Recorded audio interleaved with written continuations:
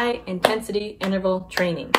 It's a workout video. So most of us don't have time to go to the gym, so I'm going to be testing out different types of home workouts to see which one is most effective. Today I will be doing high intensity interval training, or HIIT.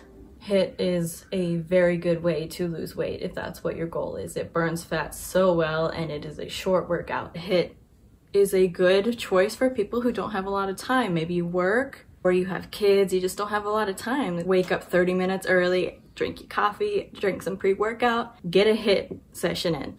And that can set you up for the rest of your day. It can set you up for success. A lot of people think that if you work out first thing in the morning that you're gonna be really tired for the rest of the day, but that's not necessarily true. It's 20 minutes. You can do them for 10 minutes, you can do them for 15 minutes. The highest I would do a HIIT session is maybe 30 minutes. You need to set aside time for your health and fitness goals, if that's what you want. You need no equipment, just yourself and some space. I will be recording the statistics on my Apple Watch, and we'll see how it goes.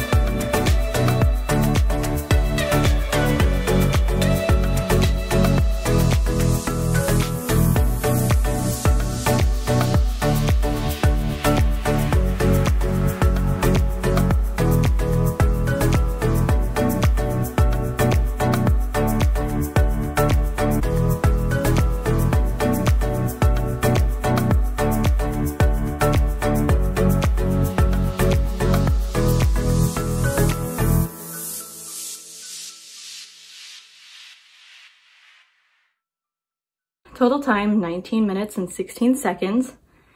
Active calories, 113 calories. Total calories, 139 calories. Average heartbeat, 156 beats per minute.